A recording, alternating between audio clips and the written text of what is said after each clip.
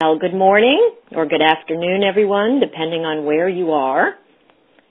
And welcome to the AbleNet University series on the quality indicators for assistive technology. We're here today continuing a discussion about the quality indicators for assistive technology.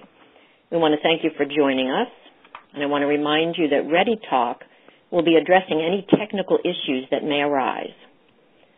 Since this is the fourth in a series of webinars on the quality indicators, we're not going to go into a lot of history, but if you are new to QIAT, I want to encourage you to please go to the website after today's webinar to get more information. So let's begin.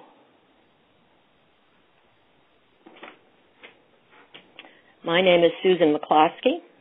I'm a speech-language pathologist who has worked in education for many years. I've been a school speech therapist, a local assistive technology specialist, and a state-level technical service provider in the area of assistive technology for the projects known in Pennsylvania as the Assistive Device Center and PATAN. Currently, I'm the department chair for Volusia County's assistive technology team here in Florida.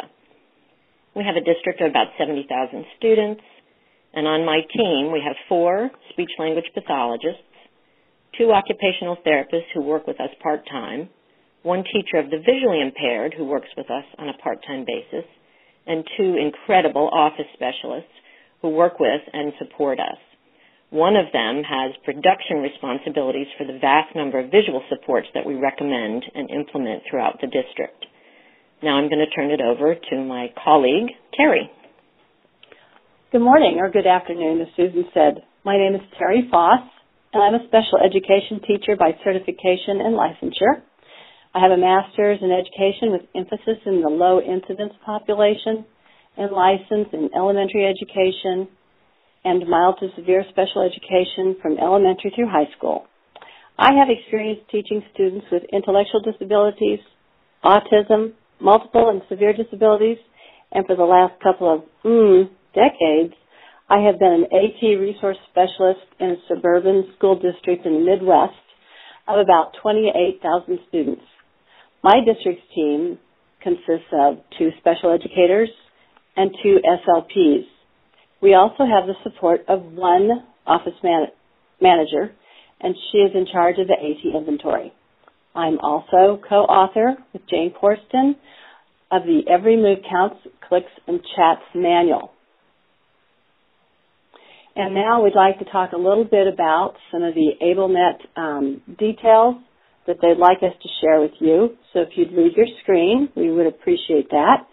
And please know that you will receive a follow-up email after today's session where you will find several links that will enable you to download a link to the presentation slides if you don't already have them and get your certificate of attendance. And if you'd like to share a recording of today's session, it will be available through a link on the AbleNet University webpage. So one of the first things we'd like to do today is take a poll. So we've shared our background with you as an SLP and a special educator, and now we'd like to ask you to participate and share your backgrounds and perspectives. So if you would just click on the appropriate circle beside your role, we would very much appreciate that.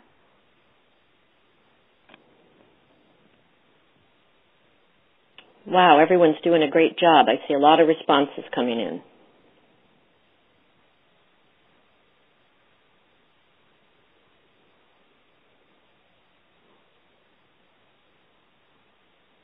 We're getting a lot of responses. This is great. And I wish I knew who the other was. We got a lot of others. We do have a lot of others.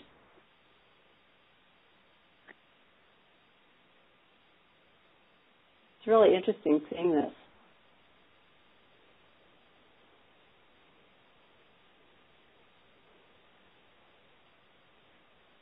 Okay, well, we have about 79 responses in, so we're going to move along. Okay. Sounds great. And I'm assuming everyone can see the results.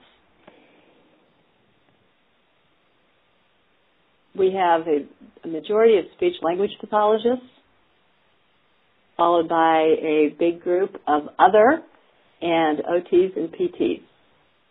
Yeah, a very large number of OTs and PTs. That's great. Mm-hmm. And special educators are in there? Yeah, wonderful.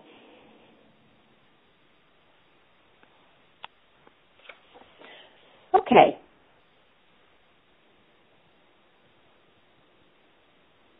I think we'll move on to the next slide.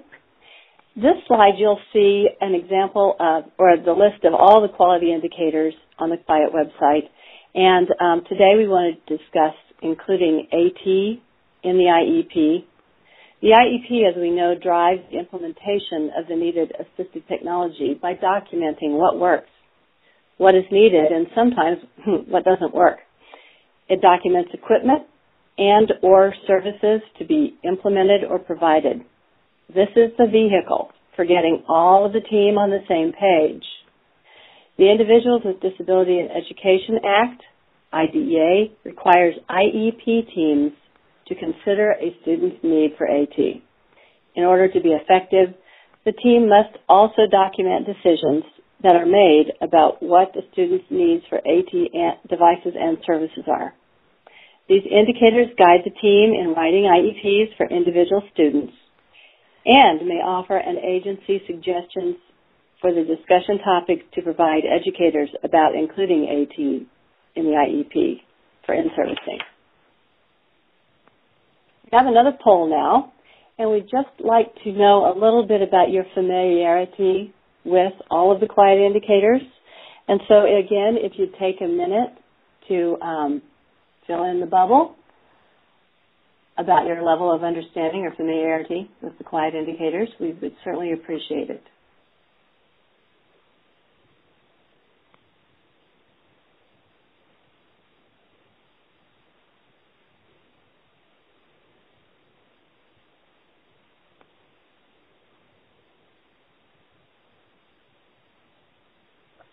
Well, again, we appreciate your participation. It looks like all these responses are coming in really well.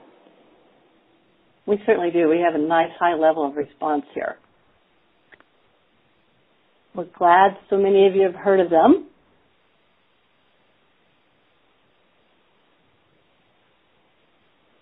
And we're hoping we'll give you a few reasons why you might find them something that you want to use on a regular basis.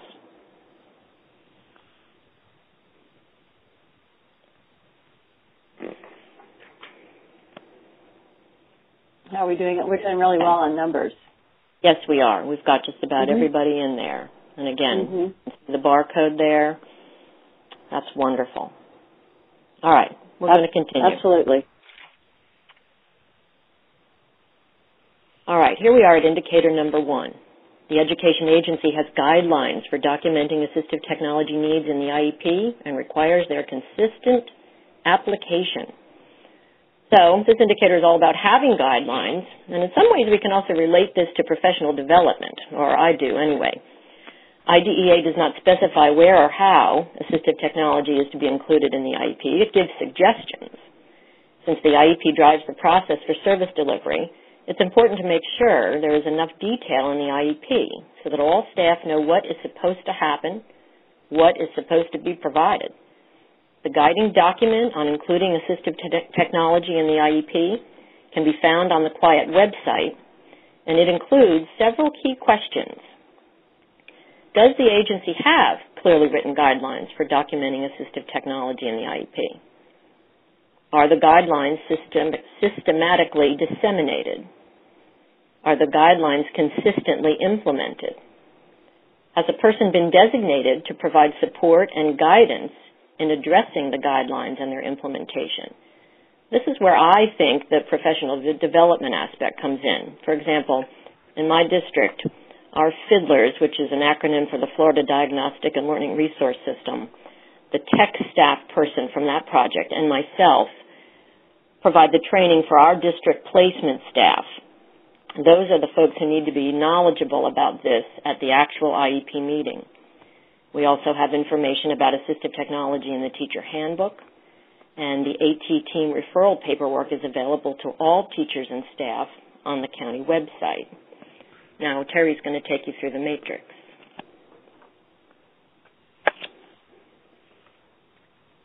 I'll give you just a couple minutes to, not minutes, but a couple seconds to familiarize yourself with this screen. You've probably already seen this type of matrix if you've joined us for previous QIAT webinars. Previously, we've talked about consideration and assessment. This matrix is formatted using a rating scale of 1 to 5, with 1 being unacceptable and 5 being promising practice. This matrix is intended to help individuals, teams, schools, and agencies reflect on the current status, possibly provide an intervention, and then measure change. Number 1 means no guidelines exist. Number 2, guidelines exist, but the IEP team is not aware of them. 3, guidelines exist, but only some of the members are aware. 4, there are guidelines and most IEP team members are aware. And 5, everyone knows all of the guidelines. For example, in my setting, some training has taken place to inform some potential IEP team members. AT is considered at each IEP, and if AT is identified as needed, a member of the AT team is probably in attendance and helps guide the documentation. Susan, number 2, indicator number 2. Yes, we'll move to indicator number 2, and I just want to remind you again in previous webinars on the quality indicators, there was some discussion about using these indicators and the matrix, especially as a self-assessment tool. So I think you can see as you work through those numbers 1 to 5, it'll be a really good way to see where you are as an AT team, as a school building, as a district, as an entity, whatever you are. All right, so let's move on to indicator number 2. All services that the IEP team determines are needed to support the selection, acquisition, and use of assistive technology devices are designated in the IEP. This indicator is a very powerful one, and it covers a lot of issues. The services identified in IDEA that focus on assistive technology move all the way from the selection of the appropriate technology to the implementation of that technology. As you read the intent statement, you can see that the services are all focused on what is needed to make the students successful. They're talking about things that are critical to the effective use of assistive technology devices.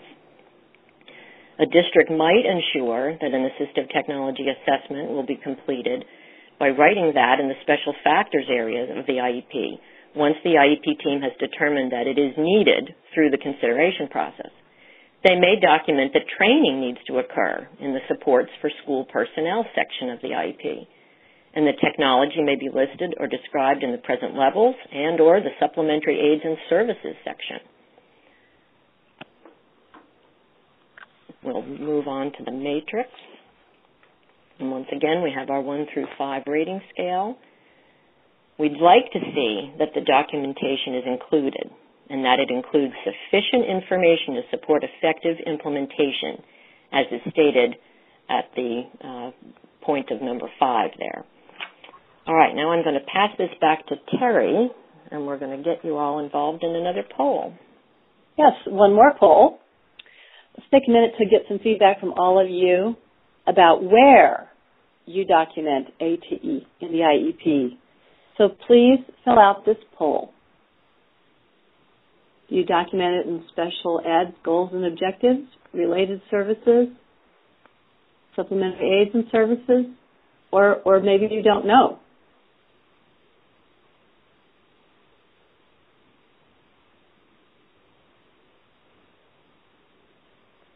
Oh, again, people are doing a great job with these polls today. Yeah, we really appreciate the feedback, and I think other participants appreciate seeing this too.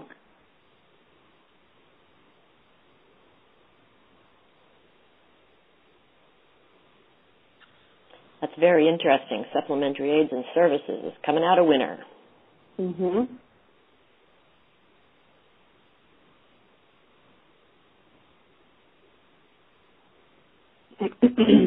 Okay, I don't think we're going to get very too good much change there.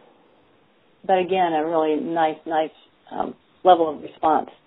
I want you to look at the screen, and there's a sample here. I'm going to refer to Stella a few times throughout this webinar. But first, let's talk just a minute about, under federal law, AT may be included in any of those categories that we listed previously: special ed, related services, supplementary aids and services. And it's up to the IEP team to decide where. Each area is equally powerful. Okay, this is an example of a service page for a young lady named Stella. And this page actually includes all of the services: special ed, which is specially designed instruction; related services, which are services required to assist the student to benefit from special ed; and supplementary aids and services, which are services that enable the student to be educated with non-exceptional peers. In this example, the AT services are listed as indirect consultation for 30 minutes monthly. Services listed in this way may be provided through student observation and consultation with the student, with the family, perhaps the resource teacher, the paras, the OT, and or the SLP. It could also include review and analysis of data to determine if any changes in strategy needs to be adjusted. These observations and consultations may result in implementation changes, customization, and or maintenance of the AT device. Any number of things could take place as these things are evaluated. Okay. Another slide about program modifications. This is an example taken again from Stella's IEP. This is the program modification, accommodations, supplementary aids for students, and supports for school personnel page of her IEP. In this case, where the green arrow is, continue to model refers to previous in-services which were provided to staff regarding the use of her AT communication system. Modeling communication between Stella and her communication partners is encouraged throughout the day, and printed icon sequences of the device language are available for both the staff and for Stella. Susan? Okay, we're going to talk a little bit.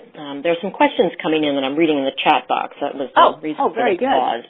Let's get through this, and then I want to go back to some of the questions and comments that came in after that last poll.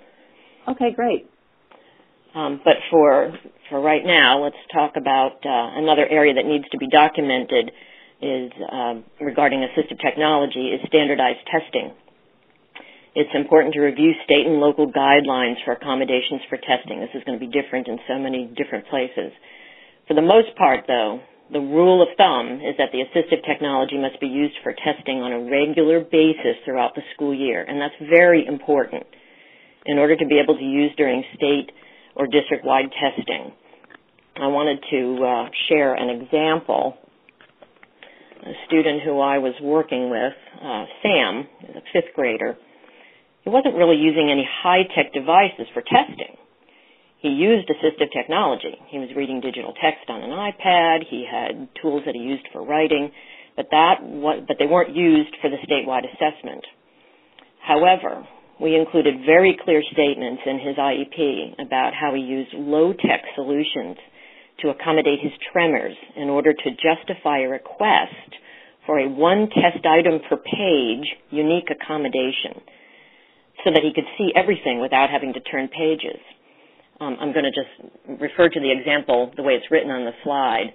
Sam uses page ups and a book stand during test taking in the classroom so that he can independently have access to all of the pages of the test. This is necessary due to his tremors that prevent him from turning test pages. This was a wonderful accommodation that was actually it was kind of decided upon and came upon by his general education teacher. And she came up with this after I had taken some page ups into the classroom. It was just wonderful. The test packet was delivered when our Florida FCAT came. It was delivered as all separate pages that could be positioned so that he could see 4 pages at a time. We put 1 page in a page up, and then we had 2 on a book stand, and we had another on another page up. That way he could read the text, read the questions, and then go back and read the text again, just as other students do who are able to flip, back and forth in the test booklets. The page-ups and the book stand were a great way for him to be independent, so don't forget to document low-tech solutions and make sure that the present levels indicate that the student uses those supports on a regular basis in the classroom. Wow, Susan, what a great example of no batteries and no electricity. Exactly, and he Yeah, did, as I said, he had other high-tech items, but this is really what got him through testing. Sure. I want to go back to just some of the comments that were made regarding the poll. We asked you to pick just one. We didn't put in an all of the above because we thought, well, let's just get, where we are in terms of the most common place where people are documenting assistive technology in the IEP. And we had a couple of comments from people saying that they have sections in their IEP that weren't listed in the poll, and that's perfectly fine. There are certain sections of the IEP that are mandated by federal law, and then you can add others to your local format. So that's usually not a problem. There was also a question about how is it indicated who would be doing that service, or is it open to any team member? Well, again, I think on the format or the form that you're using on your services page, there's usually a place where that can be addressed. And it will say either classroom teacher or classroom teacher and, speech language clinician, whatever it might be. I know the way we do it is on our services page, and typically it would be he's going to use it in small group settings, he's going to use it in large group settings, he's going to use it when he's, on the campus. So that's a great question to bring up. Thank you. All right. Let's move on to the third indicator. And this is about the IEP illustrating that assistive technology is a tool to support achievement of goals and progress in the general curriculum by establishing a clear relationship between student needs, the assistive technology devices and services, and the student's goals and objectives. So during both the consideration and the assessment process, the IEP team will be determining with which goals the student may need assistive technology support. On our district assistive technology assessment form, we actually have an area where the goals and the objectives that the assistive technology will support are documented. Let's take a look at the matrix.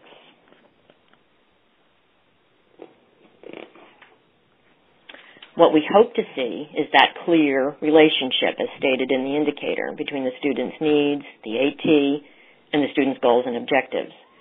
So we've got everything from number one, where there's no linkage, all the way to being consistently linked to the goals and objectives and the general curriculum. I have another story. So, Susan. I need another hand here.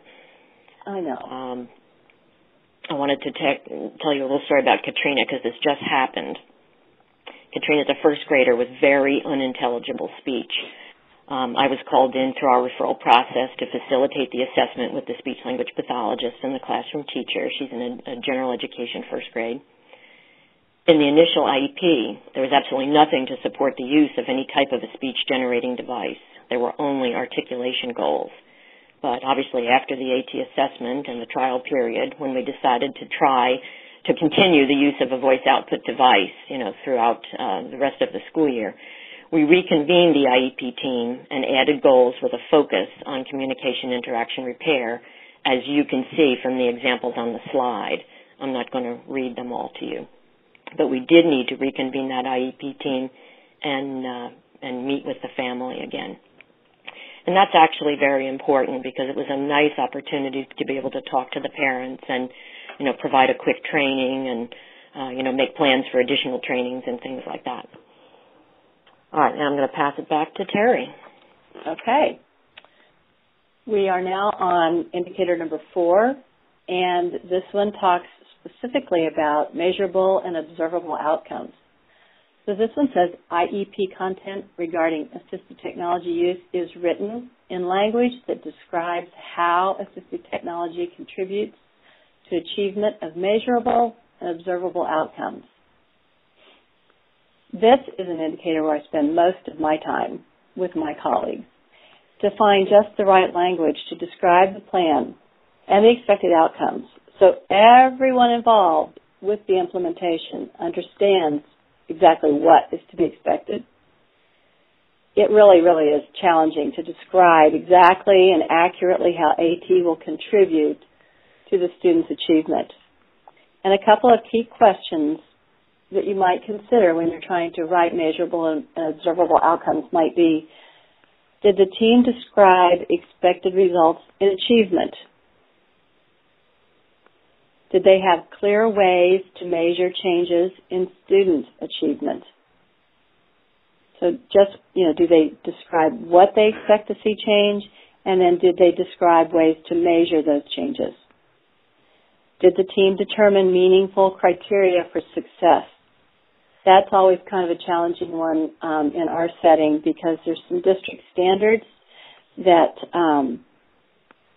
people try to write so they're sort of similar across the board, but sometimes, our kiddos just don't fit quite into those boxes. So now if we take a minute to look at the matrix for indicator 4 about measurable and observable outcomes. Number 1 refers to the IEP that does not describe outcomes of AP at all. And number 2, the outcomes are described, but they're not measurable. Number 3, there are some outcomes that are measurable. And 4, it's getting better. And 5 says it all, where the descriptions are observable and measurable, and everyone on board understands exactly what's expected. When it comes to measuring, I think if you have a product, a finished product to measure, and it's really a lot easier because you can measure quantity and quality and those kinds of things. But when it comes to measuring through observations, those are a little more tricky, and you might want to consider changes in speed, accuracy, spontaneity, duration, and latency. Any of these variables could influence the effectiveness or the efficiency of AT. And really, for more information about those measurement systems, I encourage you to check out the book, How Do You Know It and How Do You Show It by Penny Reed, Gail Bowser, and Jane Corsten. Okay, Susan, I think you have some good examples of measurable and observable outcomes. Okay. Before I move on to those examples, though, just so we don't get too far from where some of these questions are that are coming in, we had a question about where do you put training of the gen ed teachers and the use of things like text-to-speech or speech-to-text. That supports for school personnel is a great place to put anything that has to do with training. I've been doing that since I started in the field of assistive technology way back in Pennsylvania. And I think it's a really underused section of the IEP. So make sure it's there on your IEP formats, and I would put it in there. Very good. And sometimes I include details like that possibly within the PLEP, within the present level of performance. That's another spot you can be a little more descriptive. Okay. All right, so we are moving to some examples about observable and measurable. And this is one that came from a little boy, Grayson, who happens to be a target student in our ECT, our Environmental Communication Teaching Training series this year. And again, the focus for him was on initiated communication. And we simply said we wanted to initiate communicative interactions for requests, negations, or questions using a speech-generating device during 2 targeted activities for 5 times each school day for 2 consecutive weeks. This can all be counted, and that's what we're going for. It's something functional, it's something he needs to do, and it's something that we can definitely count and get a handle on. I have another example here. This is an example about a high school student, Amaya. Her team was trying to build a lot of independence in multiple task use by her of her assistive technology. So we simply added, Amaya will navigate from her AAC app to her writing app on a mobile tablet to respond to assignments or writing prompts twice per class period for 3 periods a day for 4 consecutive weeks. So, 2 examples there. And there's some questions coming in. Let me just see what we have here. Do you have to have an AT eval for a student if you just want to add text-to-speech for students that do not decode well? Or can you just write it in the IEP to get the software?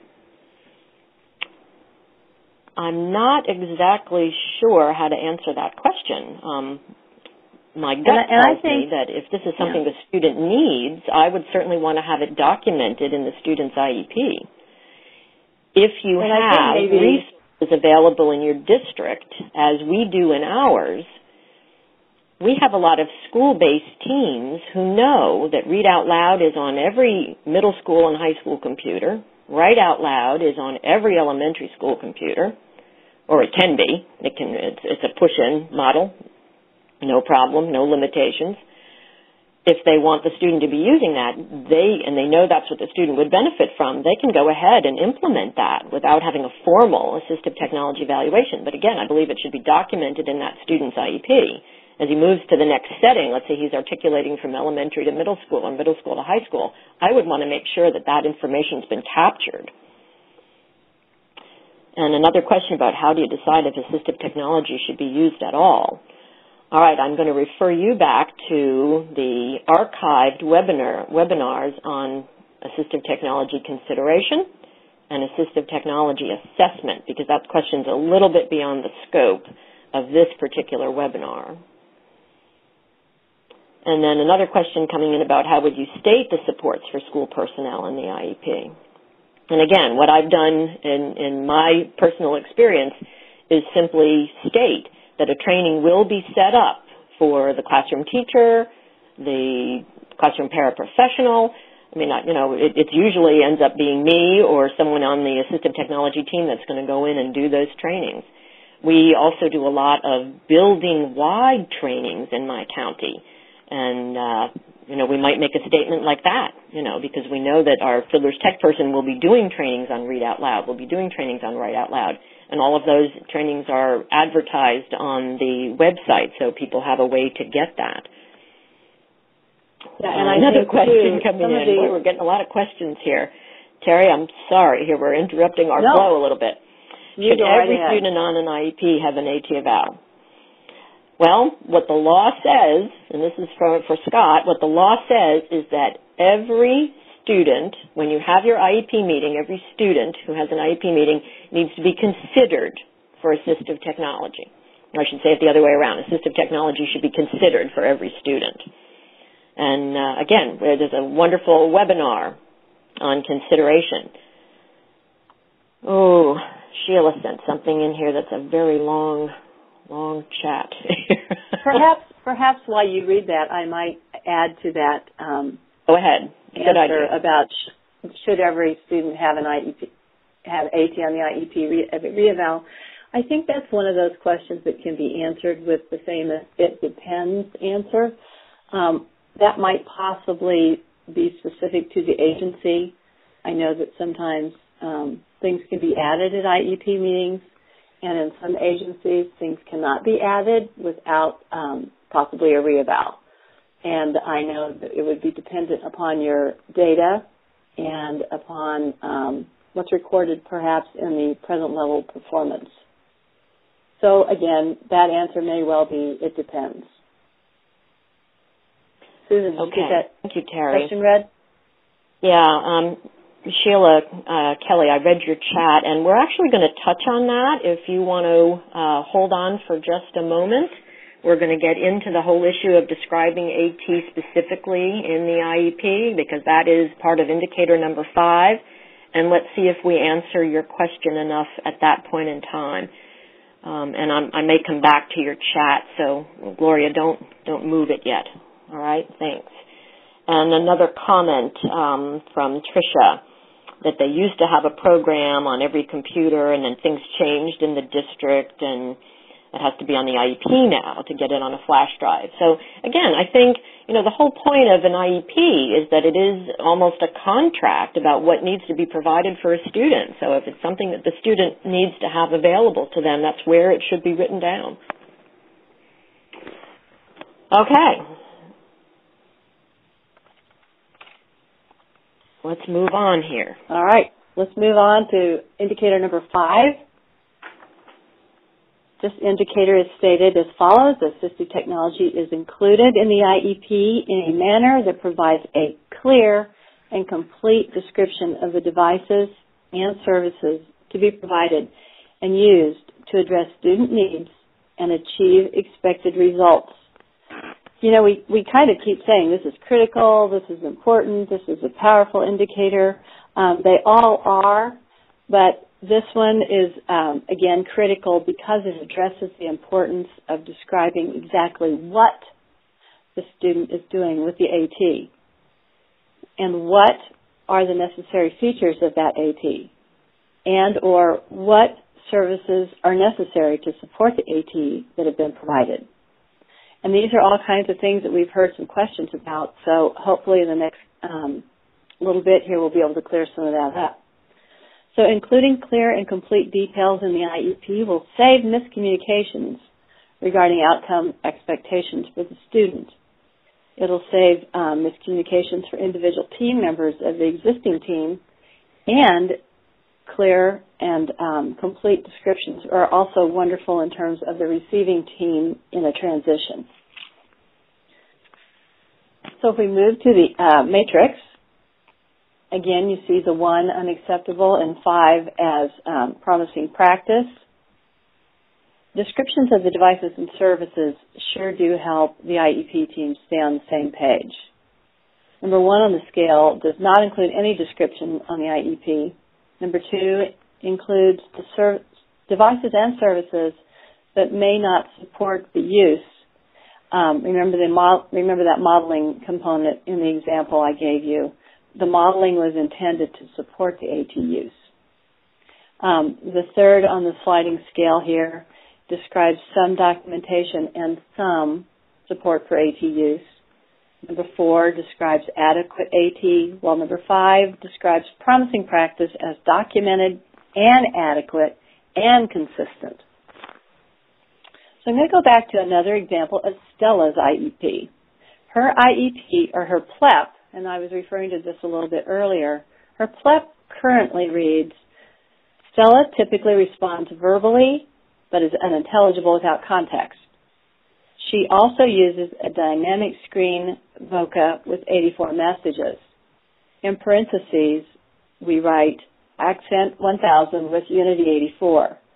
She has progressed through the Vantage and the Vantage Lite. When she's presented with a story using the Unique Learning Systems curriculum in a printed book paired with Unity icon sequences, she will read the story by activating the appropriate sequence. She is also able to progress through the same story in Talking PowerPoint using a switch to advance the slides. She then answers comprehension questions when given answers in a field of 5, and she does that with 72% accuracy. So that's included in the IEP. It's just not in one of the places that we've talked about earlier today. So Susan, if you move on to the next slide, I will... Checking my phone because I was hearing beeps. I thought the battery was going. Okay. Oh, dear. Okay. No, this is another example of Stella's work, and this is based on that PLEP that I just shared with you. When Stella starts a new story, she starts with vocabulary words paired with the ULS icons, which are also paired with Unity icons. She practices verbally and with her device.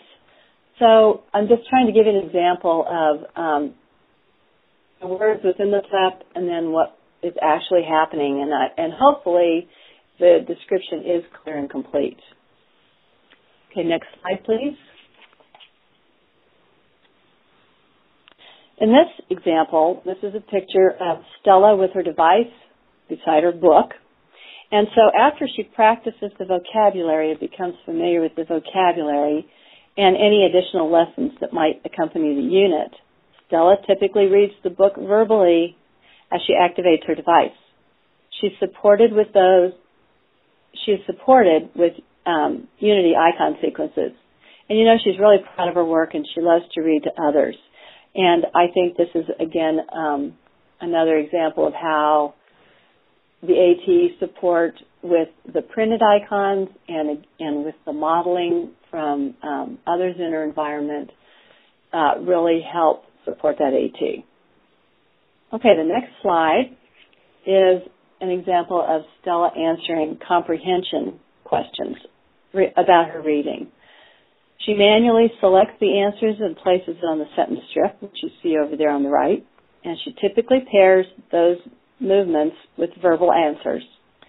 Then she is instructed to go to her device and provide the answer on her device. Usually that instruction isn't really necessary because she does like to use her device along with all of her reading projects. And notice at this point, icon sequences are no longer present. She's worked on it enough and practiced enough that she's becoming pretty independent with that. So now her goal, based on that plot we went over and based on some of the examples you see, her goal is, after instruction and practice on a story, and I have ULS in parentheses, Stella will answer comprehension questions related to the instruction independently and intelligibly using her voice or communication device when presented with a field of 5 answers, which are ULS icons paired with text with 80% accuracy. So you see this is where you can include some of the details about some brand names and some curriculum, specific curriculum that you're using. And Susan's going to talk about that actual process of naming AT in the IEP. Okay, and Terry, those are great examples, again, showing the depth that's involved in terms of describing what's going on with this student and making sure that that's all very, very clear in the IEP. And what a wonderful segue. We've got about 6 questions in the chat box that all pretty much have to do with this issue, which is what we're calling naming AT in the IEP. There's often a concern about whether or not to name the actual assistive technology device in the IEP. And actually, there's very little guidance from IDEA on that matter. But you need to remember that a statement in a present level of educational performance simply states what is currently being used. Often, in addition to naming a device or naming a software product, it's a good idea to describe the features that are helpful for that particular student.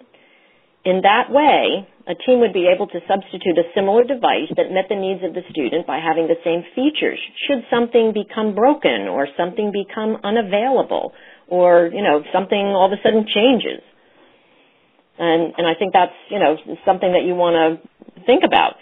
There's an example on the slide about Cleo requiring the use of a word prediction program to assist her in completing classroom writing assignments. She's been successfully using Help Me Write on the classroom computer, as a present level statement. Or for the last 6 years, Jeff's been creating novel utterances of 5 to 7 words, as well as retrieving pre-stored familiar messages frequently and spontaneously throughout the day and across environments and listeners. Jeff has been successfully using an XYZ communicator to communicate his wants, needs, and information. Again, those are present level statements. There's another example. And these would be examples of how we might want to approach it by just describing features and not naming the device or not naming the software program. So here you have John exhibiting a severe expressive communication impairment. He communicates with peers and adults within his environment using vocalizations and an 8-location, 8-level voice output communication device using direct selection. That's pretty specific. And then it goes on to talk about how he's using it, with specific vocabulary or, that has something to do with 8 settings. And then we have another example of Susan with a significant visual impairment, not able to access standard print instructional materials such as textbooks, worksheets, written tests. And it goes on to say that she's using a computer-based materials being enlarged using a text enlargement software application. It's not naming it, but it's certainly describing what's going to be useful for this particular student. So again, I don't think there's any right or wrong. I'm sure some of your local agencies are giving you some direction in terms of which way to go. But as I said, there really isn't a lot in the federal law that talks about that. So I think you have to try to accomplish two purposes. Number one, we're encouraging people through the quality indicators to be as complete as possible and describe what's necessary for the student to make the student successful. And number two, you do want to be careful that you don't get into a situation where someone's saying, well, you said you have to have this, and, so go ahead and include that description, and that might be enough to get you out of a hot seat every once in a while. All right, we're coming up to our last poll, I believe.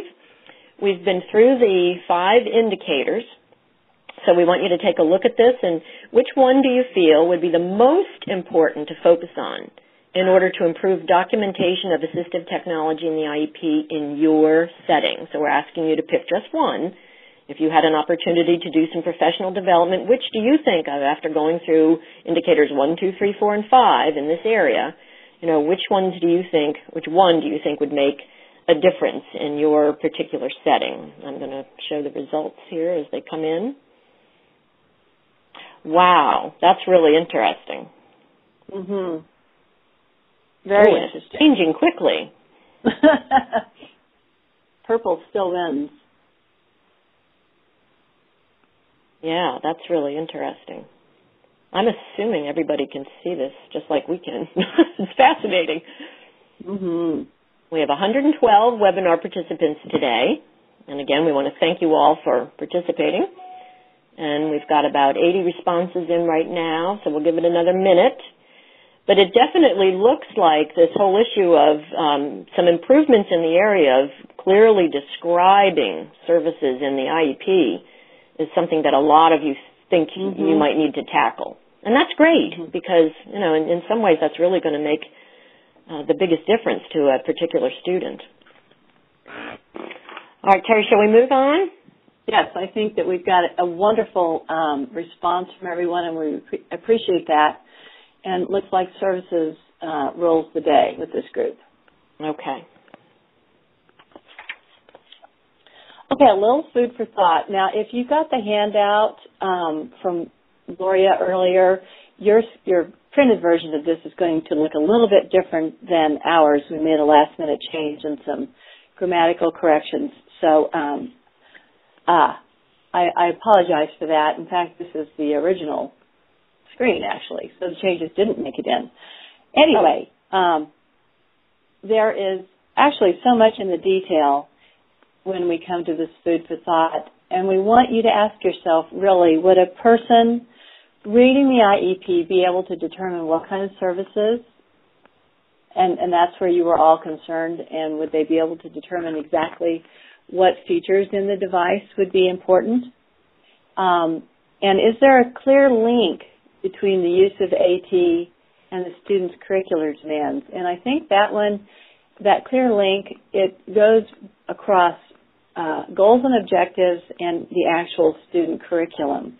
And I might add here, when I mentioned the actual name of the curriculum in those goals, that curriculum is provided by our school district for that age level. And so that was a safe bet there.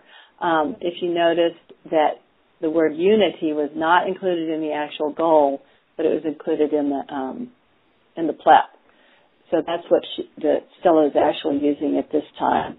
And, we want to be careful when we're talking about this, about the complex systems, and be sure that we're talking about features, and Susan spoke to that very clearly. And be sure that we use language anyone can relate to. Otherwise, it's not that clear. Okay, let's talk about the key takeaways that we hope that you are leaving with today. And so, first of all, teams need to know how they are to document according to their agency's guidelines. We spoke a little bit about that today. There are certain requirements from the federal government, but then agencies are also certainly allowed to make their own adjustments on how things are recorded. Of course, IEPs are developed to address the unique needs of each individual AT, and AT is always related to a goal. Descriptions of AT, whether a device and or a service, need to be clear to everyone on the team, everyone, from students, parents, all the related service providers, resource, regular ed, everyone.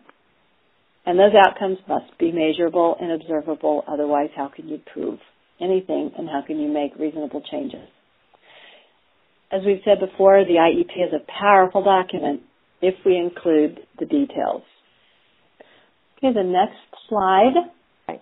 Well, I think we're going to go back to our chat questions for just a minute, Terry, if you don't mind, Sure. and then we'll get into resources. Because I just wanted to, Andrea sent in a comment saying she almost feels that the AT decision needs to be stated in much the same way that we list the FAPE setting. We almost need to list 2 or 3 things that were considered and then explain why we chose what we chose. That's really interesting because really in my mind, that's the kind of thing that has to happen during consideration moving on into assessment, you know, if you're talking about very specific products by the time you get into assessment. But I know that there are a lot of agencies from talking to other assistive technology people across the country, and certainly even in the state of Florida in different counties, where we don't feel that we have enough documentation of consideration. But again, for those of you who are grappling with, you know, when do we say this, when do we do that, you know, when do we make these decisions, go back and look at the archived webinars on consideration and assessment. And I also want to just check in with, let's see, we had Lisa put a comment in here, and I think you just addressed that about dealing with unity when you're talking about products like that. Natalie, you had a comment that was the same kind of an issue, and Sheila Kelly, I'm going to go back to you. Sheila had a question that really dealt with the fact that the district is encouraging her teachers to describe assistive technology specifically in the present levels and the modifications or support sections of the IEP. And she's saying that they try to focus on the skills rather than the device or the system in the IEP goals and objectives because they don't want it to seem as if the focus of the goals becomes the device rather than the skill we're teaching. Well, I think you have to think about that in 2 different ways. If you look back at the goal that I put in as an example of a measurable and observable goal on slide 21 with Grayson, we've got Grayson initiating communicative interactions for requests and negations, etc., using his speech-generating device. So this is a way where the focus is on the skill. You know, he needs to work on that initiating communication, but we're definitely looking at him doing it with his speech-generating device. There are going to be times, though, when you might actually have a goal in the IEP where the student needs to be able to demonstrate competency with their assistive technology. And so there may be 1 or 2 goals that really do focus on the actual technology itself, whether it's learning something in a software program or doing something on a dedicated device or something on a computer. So again, I think you have to balance that, but I think it's wonderful that you're thinking about that. Let me see, I'm just going to check the chat. Okay, I think we're a little bit caught up there. All right, so let's move on to resources, Terry.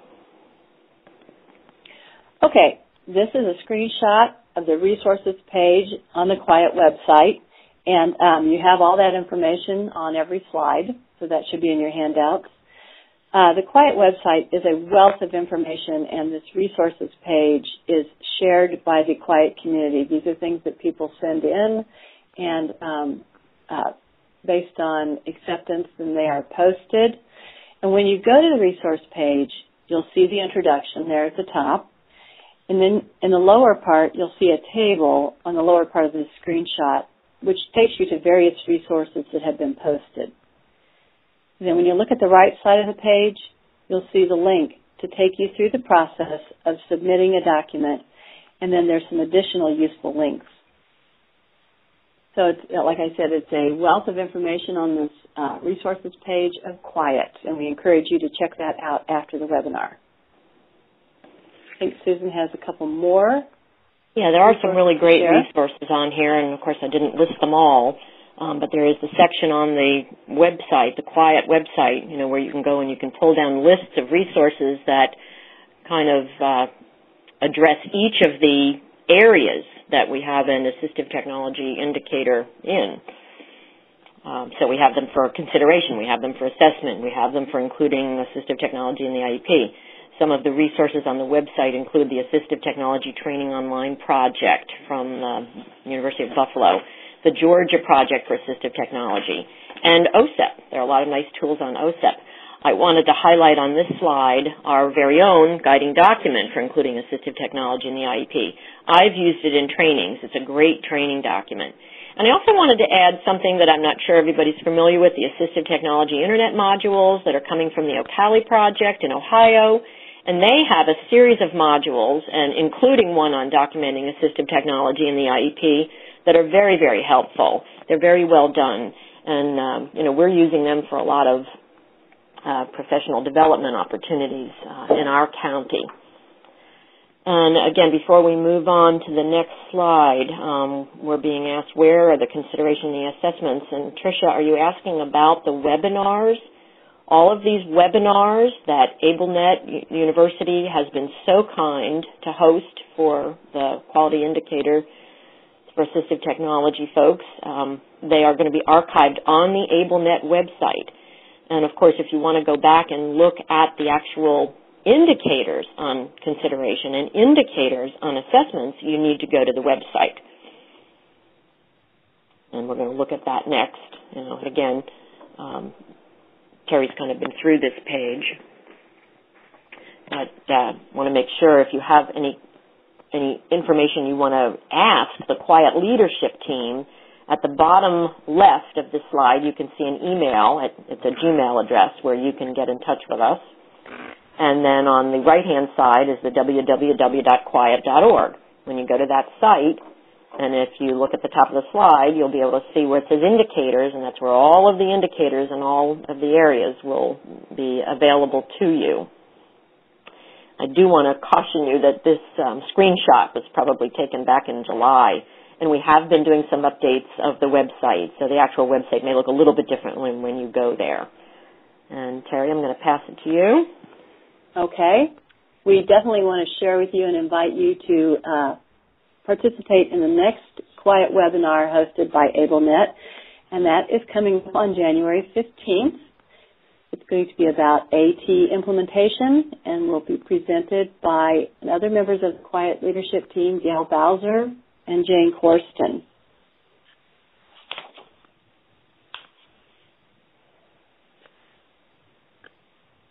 Okay, and this is a good time if you have another couple of questions. We just have a few minutes. You could key those in, but we do want to thank you for joining us today, and we do want to remind you that when this is over, please keep your browser window open, and a short survey will appear on your screen. And all of your opinions regarding these webinars matter to AbleNet, so please take a moment to complete that survey. And just as Susan's been reminding you, do go to the AbleNet website for information and schedules of other professional development offerings, and do go to the archived webinars because you can pick up the information that there was a webinar on introducing QIAT and the consideration assessment, and shortly this one on including AT and the IEP will be available. So again, we want to thank you, and we have just a couple minutes for a couple questions. So write them in that chat box, and we'll see what we can do to answer them. I'm checking the chat box, and it looks like there's some chats going on that are specific to a particular family.